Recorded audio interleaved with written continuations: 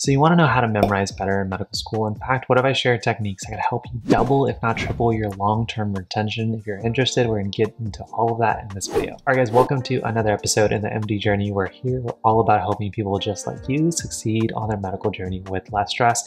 My name is Laksh. I'm an internal medicine resident. I've been making videos like this one for the last 2+ years on YouTube. If you enjoy this video and you enjoy topics on memorization, let me know by smashing that like button. But today I want to talk about some techniques you can use to really double, if not triple, your long-term retention. These are techniques that I started using that really just changed the game for me. I was studying anywhere from 8 to 10 hours a day. I know it sounds crazy, and some of you guys may still be in my shoes today, but I was able to use these techniques to not only learn more, but also spend less time doing it because they were more fun. So I was able to take that 8 to 10 hours and convert it to like 5 to 6 to 8 hours, depending if I was studying for an exam. So if you want that kind of transformation, you want better grades, let's get into those techniques. So the first technique that I love sharing with medical students is called the memory palace. Now you may have heard of this before, you may have heard people talk about it, but I want to give you an example. We're actually going to use the back of my living room, so I'm going to move around a little bit. So the first step of the memory palace is it requires you to find a location that you're familiar with. It may be your apartment, it may be the drive that you're making to school or to work. It can be essentially anything you're familiar with. And what you want to do is then you want to go in order of like 1, 2, 3. You want to dictate different things in the room or on your route, your mental route, as being the first thing, the second thing. So in this example, we'll say that TV is number 1. We'll say the island is number 2. We'll say this chair, that one, is number 3. And then we'll say that this table is number 4. And now when I go ahead and close my eyes again, I'm going to start thinking about the different items, but I want to go ahead and chronologically go from item 1 to 2 to, I always struggle, 3 to finally 4. And those are going to be my placeholders because I know this room so well and I know those items so well. Once I have the items chronologically in my head, I can then start assigning different things I need to memorize to them. So if you're trying to remember a medication or a list of antibiotics or a list of, maybe bacteria for your microbiology class, you can go ahead and say, okay, I want to know all of the gram-positive bacteria that I have in this list. And so I'm going to put, Staph aureus here, I'm going to put strep here, I'm going to put bacillus here. And ideally, as you're going through the different things you have to memorize, an easy way to memorize them even more is you make them a little bit more interesting. So what you do is instead of just imagining staph on the TV, try to say, what does staph make you think of? Maybe you watch Sketchy Micro and you kind of remember the Egyptian kind of skit that they have there where he's holding a staff. Or you can just imagine somebody with a staff that just pops up on your TV. And you can know my first item is going to be Staph aureus, and he's going to be holding a staff that just opens up my TV. The next thing can be strep. I think of strep throat, so I'm just going to be thinking of somebody grabbing their throat on my kitchen island. And the last thing can be bacillus. I don't know what bacillus can be for you, but you can imagine that image here. Now, when you're memorizing, all you got to do is close your eyes and say, okay, what was that first thing? What showed up on my TV? Oh, it was a guy with a staff. Staph aureus, cool. What was the next thing that showed up? Oh, on my island, I remember somebody grabbing their throat. Strep throat, streptococcus. And then last thing, I had that image for bacillus and I put them right here. You see how it's easy to make this both fun, entertaining, as well as really quick. You just add one item, you try to memorize it, add the second one, try to memorize it, and add number 1 and 2 together to make sure you can go from 1 to 2, and then just kind of do it in a flow. And this works great for medications. It works great for if you're trying to memorize a biochemistry pathway. If you can give each pathway a picture in your head or a creative description, which may take some time, once you get that creative description down, the rest of the memory is super easy. And the beauty is that if you can, long as you can remember the first thing, it's much easier to kind of go through your memory palace. So that was a quick demonstration of how you can use this technique.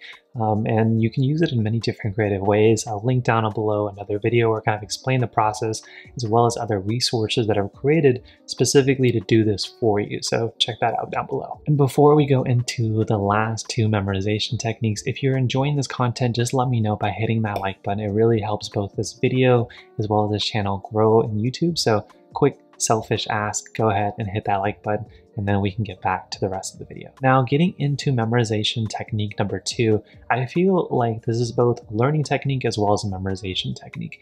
And this is personally what I call my review container.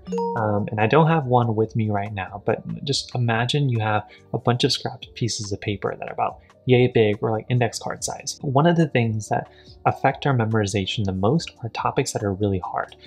So imagine when you're studying, you're going through a syllabus lecture and you're going to identify things that you know really well. You're going to memorize them, but then there's going to be things you're like, crap, I really hope this doesn't show up on the test. And usually that's kind of where we stop. We just hope it doesn't show up and we try to learn as much as we can of the high yield material that's easy to learn. But to really memorize the harder information, you really have to make sure that you're doing a little bit of spaced repetition and doing it continuously, but specifically on the hard topics. The way the review container works is essentially when you find a topic that you think you'll struggle on, either you missed a question or when you're reviewing your syllabus, you just don't understand it well enough that you can remember it maybe a week or two later when the test may come across. What I like to do is I just write the topic on the top and then I write my explanation. Or if you want to save time, just write the name of the topic. And the way this works is you have a container or you have a bag, a Ziploc bag, or part of your desk where you can just kind of stuff all of these notes and scrap pieces of paper over time. And then each night, spend like 5-10 minutes, nothing crazy.